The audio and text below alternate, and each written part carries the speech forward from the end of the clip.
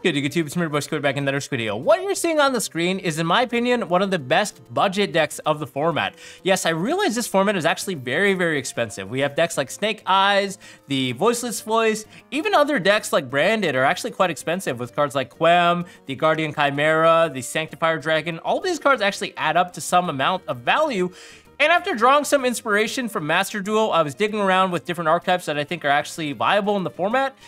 Sword Soul doesn't seem that bad. I mean, yeah, guys, look at this. So Sword Soul, how this deck works is, obviously it was previously tier 1 deck, so you guys probably all remember, but it's very much a control deck that can also tap into some combos, making use of the worms, and going into a powerful plethora of monsters in the extra deck, namely their built-in engine card, Sword Soul Grandmaster Chisao, who, when Synchro Summon, allows you to add to your hand or banish a Sword Soul card from your deck, more than often than not adding the Sword Soul card to your hand. And then from there, you can also banish a worm monster from your graveyard or your hand to negate a monster effect during your opponent's turn. So it kind of has some nice effects here. It's a disruption, but it also is somewhat of a starter slash a engine requirement piece that allows you to just start playing. And then we can easily back that up with a Baron de Fleur and set something like a summon limit, have like a floodgate. It just puts up very oppressive boards. The deck is very, very much future-proof because you can play a lot of non-engine cards in this deck, despite the deck having one critical weakness, which is the fact that it does not really have any traditional one-card starters. Basically, every starter in this deck requires another card, so you kind of do need 2 cards or 1.5 cards to even try and playing. So that's, I think, the main critical drawback of this deck. But that being said, it has so many different combinations of multiple cards you can just start with. Even the Tennis stuff, you can just start with this and somewhat have a chance at playing. So the deck actually has some really nice application when you splash in a bunch of hand traps, slow down your opponent going second, and then either break their board or mount some sort of monster, like even one Chisao with a bunch of hand traps. Oftentimes that's just enough. Now, more importantly, one thing that I realized in this deck specifically that's ultra broken is the fact that you can play 3 Pot of Desires, one of the best cards in this game's history, period. Not even just like a draw card, but one of the best, strongest cards ever printed that allows you to draw 2 cards with basically no drawback. It's a Pot of Greed that says banish 10 cards for cost, but if you look at this deck, it just plays so many multiples. We do not care about banishing cards, and if you guys have inspected the format closely, you will realize that this card has actually not seen play in a long time. Pot of Desires is not currently playable in any of the existing meta tier 1 or tier 2 decks because everything requires, like, you know, one-ofs in the deck or a lot of engine pieces that you just cannot afford to banish. So this is one of the only decks that can actually play this card, and now that this card is finally at 3, this means that this deck gets a huge boost, especially when you play a lot of hand traps, because you're going neg 1 every time you drop a hand trap, right? So being able to replenish your resources with Pot of Desires on top of digging for engine, because this deck does require multiple engine pieces to play, it's just one of the most powerful cards. I think it's absolutely crazy in this deck specifically, and the fact that it's at 3 makes me want to play this deck more than anything in terms of budget. I just wanted to announce that we have officially launched the Squiddy store. Yep, if you guys want some Squiddy-tastic merch, check the link in the description, SQUIDDYTASTIC.com. These are all hand-drawn t-shirts that I actually hand-drew myself. Yeah, I have some subtle experience drawing cartoons here and there, but we have 3 designs so far, so guys, definitely check them out. They come in a lot of different colors and sizes, but we will actually have some more designs coming quickly along the way, so stay tuned for some of your favorite creatures from the history of the game. And yeah, other than that, guys, just give us a quick look if you like some exciting merch to level up your game and also look kind of trendy at your next event. But yeah, let's jump back to today's Squiddio. Now, next is the fact that, you know, a lot of these cards have been reprinted, so it's very, very accessible. I don't think any of these cards are really over $10. And there are a couple of things that you can do to make this deck even cheaper than it already is. For example, is here in the side deck, we're playing Druid Worm, which is around $9 or $10. You could definitely try playing something like a Sarner. It doesn't really matter that much. Obviously, the send effect is quite nice, but in the grand scheme of things, if you're starting out and you're more of a budget player, dipping your toes back into the game, it doesn't really matter if Druid Worm is something like a Sarner or, yeah, I guess Sarner, you know, one of the other names, because you want different names so you can use 2 effects at once if you draw both of the cards, whereas if you draw 2, you just can't use them because they're once per turn. So yeah, digging a little deeper, we're playing multiple non-engine. You guys will see here 3 Ash, 3 Veiler, 3 Ghost Mourner, 3 Nib, 3 Imperm, and then 2 Ghost Spell. This means that we actually have a whopping 17 non-engine hand traps in the deck, which gives us about a 72% chance to see 2 or more hand traps. Obviously, in the format like this where Snake Eyes is so dominant, you just have to see multiple hand traps. It's really, really important, which is why we're maxing out on those. And then the other thing that you might realize is, obviously we're playing 3 Ash, 3 Veiler, 3 Imperm, 3 Nib, which is the 4 best hand traps in my opinion to main deck right now. And then the 5th best one in my opinion is Ghost Mourner Moonlit Shield. This one interacts very favorably with Black Witch. And if you guys have known about Snake Eyes, this deck bricks a lot. The Snake Eyes deck, they have about 13 real starters in the form of 3 Bonfire, 3 Witch, 3 Wanted, and 3 Ash. And 1-for-1 if you consider that even. So they don't really have a lot of ways to play. The deck does brick occasionally. Occasionally they only have 1 starter.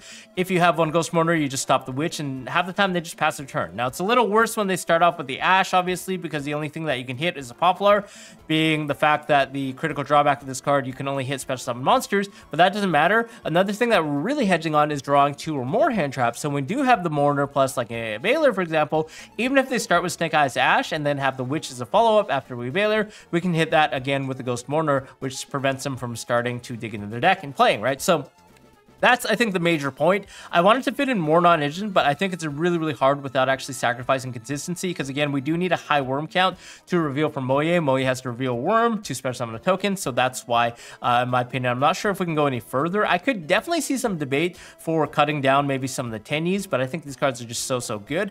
Yeah, 2 Ecclesia. I don't think this card is that great if you consider, well, I mean, it's a good card, but like it's better going second. So I could definitely see playing a 3rd copy, but I really wanted to fit in more non-engine, so I cut it to 2. It's just not that great opening multiples of 1 Taya. This is a bit controversial for you Sword Soul fanatics out there, but in my opinion, it's always been just correct to play 1. This is not the card you want to start with. It's obviously a 1 card playable card / starter if you have a graveyard, but again, it requires setup, and you just do not want to see this card in your hand. This is the type of card in your deck you want to see later on. You can just dig for and use it on turn 2 or turn 3 in the grind game. You have a chance of banishing it with Pot of Desires, but it doesn't matter. If this card's gone, it doesn't compromise your chances of winning. Like, you're still going to be able to win with the rest of your cards, and I've resolved Desires this game, which makes me already ahead, right? So, honestly, just do not play more of this card. 3 Longon, it's the generic extender, and then the Tenny engine, I just wanted to max out on the good one, which is Ashina, as well as playing 2 copies of Atahara and Vashuda. The nice thing about the Tenny engine is you can actually go off into one of the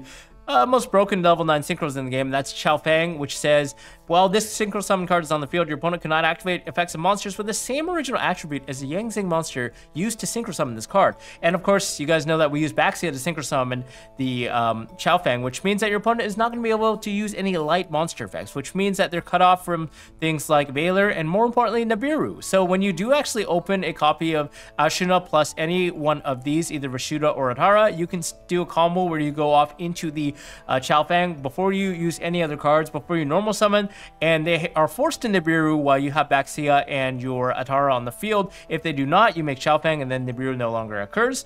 And Chao Fang is actually really, really broken against Voiceless as well, because all of their monsters are light. Against Branded, it has some crossover.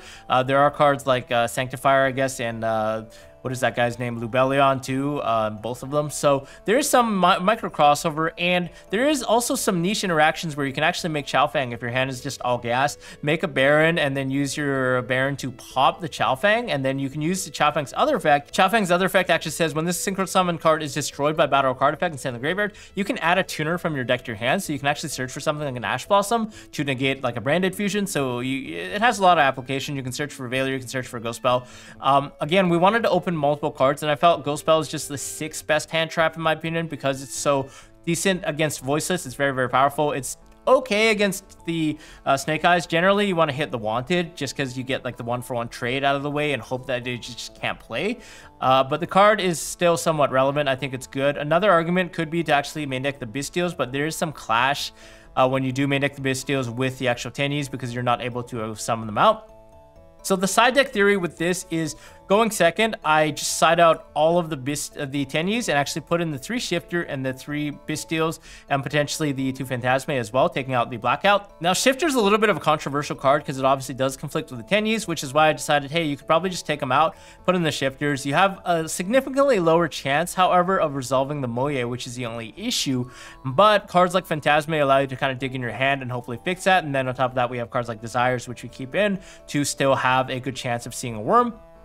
And of course, none of the Sword Souls really care about getting banished. It's more the 10E cards that really matter. You missed a draw off Moye, but that's all right. As long as you're able to discard and summon Longyang, which you can do even if cards have to be banished, and still set up like a Baron de Fleur, then oftentimes that's pretty good. And with the Bystials, you can obviously banish your own Shifter from the graveyard to special summon them out while your opponent controls a monster. So it's quite nice.